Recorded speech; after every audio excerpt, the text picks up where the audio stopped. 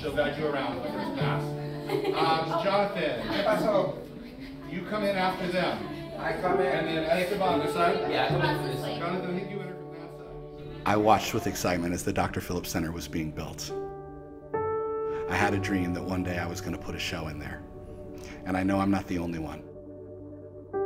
My name is Tristan Bishop. I'm the artistic director of Unity Players Incorporated. All right, ready? Again from the mark. Unity Players is a nonprofit that my wife and I formed to use our artistic background to raise money for foster kids. My wife is in the foster homes working with these kids. So I was like, well, what is it that I can do? What are the gifts I've been given? And I can bring people together, I can direct shows, and I can write shows. And so we just decided, you know what, let's align our gifting. Working with the Dr. Phillips Center has been incredible for a community organization and a nonprofit like the Unity Players. Just the power of being in such an incredible facility helps me draw top talent. It adds legitimacy to what we're doing. And when the foster kids attend the show and look around, they can see the splendor of what's been built here and the magnificence of it and feel like, wow, something this important, this powerful, this majestic is being done on my behalf.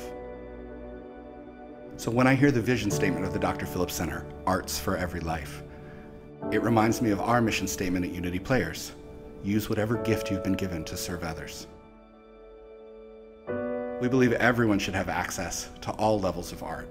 So there is some alignment. There's a lot of alignment between what we're trying to do and the place we're blessed to do it.